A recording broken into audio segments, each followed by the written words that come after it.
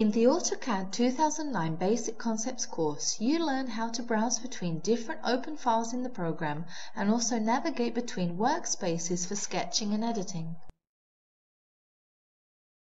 So in this class, you'll continue learning about the AutoCAD software and study other ways to browse between open and recently opened files, as well as studying about the search command, previous actions, and other resources to facilitate your design work.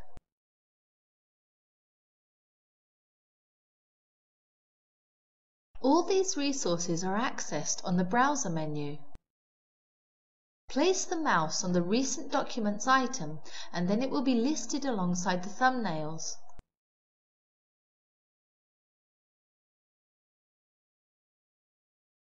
If one or more of the listed documents on this menu is used more frequently, you can define its display by clicking the icon on this menu. As the Open Documents option lists all documents which have been recently opened in the program. You can use this box to find an existing command, which is another interesting resource in the program.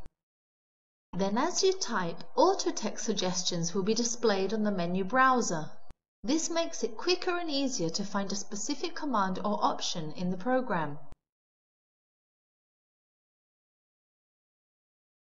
Then finally, you'll see the Recent Actions option, which displays a list of previous executed commands on the menu browser.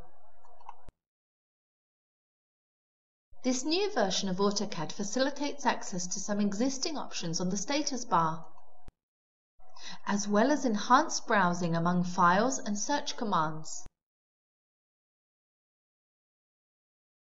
You can change the polar tracking angle or object snaps just by right-clicking the mouse on the desired tool and then select the option right from the displayed menu.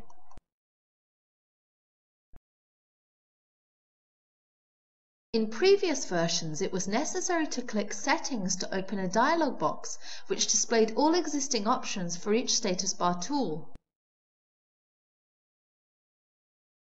So in this class, you've studied some resources in this new version of the program which will facilitate your design work.